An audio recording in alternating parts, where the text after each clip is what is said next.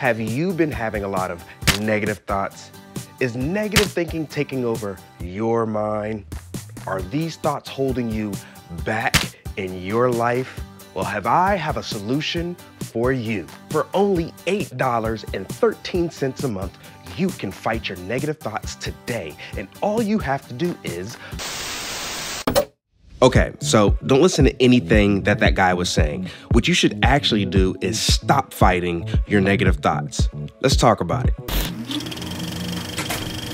Okay, so before I get started, two things. One, this is the second time I'm recording this video because I forgot to turn my mic on the first time I recorded it. Stupid. The second thing is that this video is inspired by a spoken word that I put out last week. We shot it in San Diego. I had a limited amount of time to write and film it, but check it out once you're done with this video. Okay, so I know it sounds weird to say that you shouldn't fight your negative thoughts, but hear me out. Let me explain. See, here's the thing. We all have negative thoughts. It's absolutely normal to have these thoughts circulating in our minds. Just today, I felt a little incompetent because there were some things that I didn't understand at my job, which is the perfect segue into why I don't believe we should fight our negative thinking. And that is that having negative thoughts is absolutely normal. According to the National Science Foundation, 80% of our thoughts are negative and 95% of our thoughts are repetitive. Now, I'm a big fan of being unique, being different, not following the crowd just for the sake of following in the crowd, but there are some basic human norms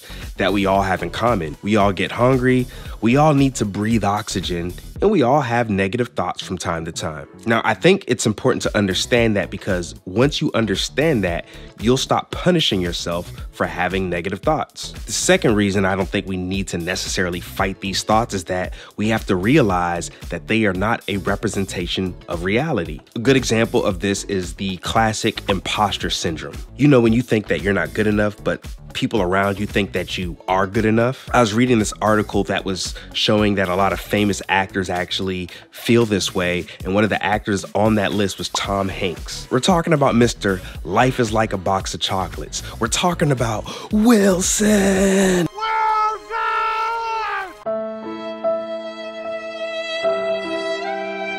I believe the article said something along the lines of he feels like he's a fraud and he wonders when other people will realize that he's a fraud too. Classic example of his negative thoughts not actually being reality. Another example that I know everybody can relate to is when you're driving down the road, in some way, somehow, you end up behind the world's slowest driver and you just have that one teeny thought that if I just ram the back of their car just to teach them a little lesson. Now that's a negative thought, but in reality, you would never do that. You wouldn't do that. I'm not wrong about that, right? The truth is you are not your negative thoughts.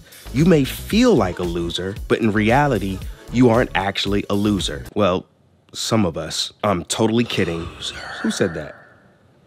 The next thing is that trying to fight your negative thoughts will just increase them. If I tell you not to think of the color blue, what color enters your mind? If I tell you not to imagine a monkey and a tiger get together and have a baby, what weird creature are you thinking of now? If I tell myself not to eat Chick-fil-A nuggets today, oh yeah, your boy came with props. The point is that trying to fight these thoughts will only make you have more. It's almost an impossible battle to win, partly because they're normal, but here's what we can do about it. The first thing is think about your negative thoughts differently. An article that I read on Psychology Today said that when you have these negative thoughts, ask yourself these questions. Is this thought true?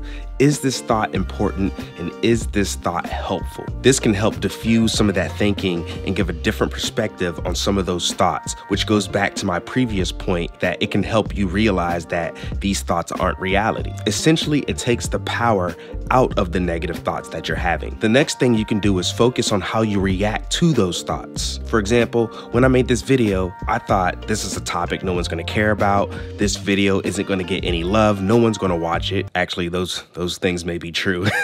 And it actually sent me on a spiral, and I even started thinking like, why am I creating YouTube videos? But despite those thoughts, I made the video anyway. So to boost my self-confidence, make sure you like, comment, and share the video. Was that smooth or nah? You're going to have negative thoughts, but it's important not to let those thoughts dictate your decision making or the moves that you make in life. Look, I love my wife, but sometimes my wife gets on my nerves. Sometimes she makes me mad to the point where I'm like, that's your side of the room and this is my side of the room.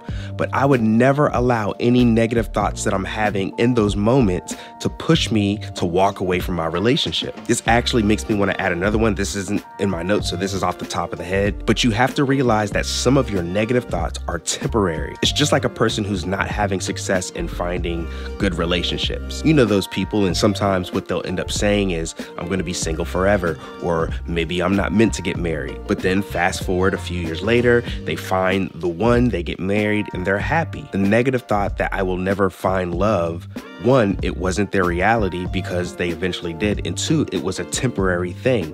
The thing is that they didn't have love in the moment, but eventually they did. So realize that your thoughts sometimes reflect on a temporary situation, therefore, you don't give them as much power as you think you should. And the third thing, which I guess now is the fourth, is talk to somebody. Sometimes it's good to have people you could talk to help you make sense of your thoughts, somebody who can be a sounding board, who you can bounce things off of. For me, I have a small group of married men that I can talk to about any issues or any problems that I'm having in my life. And maybe for you, you have some close friends or family that you could talk to, or maybe you even need to talk to somebody professional. If you are unable to deal with these thoughts in a healthy way on your own, I do think it's important to reach out and talk to somebody. So if you're having negative thoughts, should you try to replace them with positive thinking? Of course you should. I definitely encourage that. However, if those negative thoughts keep popping up, you're gonna have to face them and deal with them. So that's why I don't think you should fight them. Instead, realize that they are normal, that they are not necessarily reflecting reality. You should face them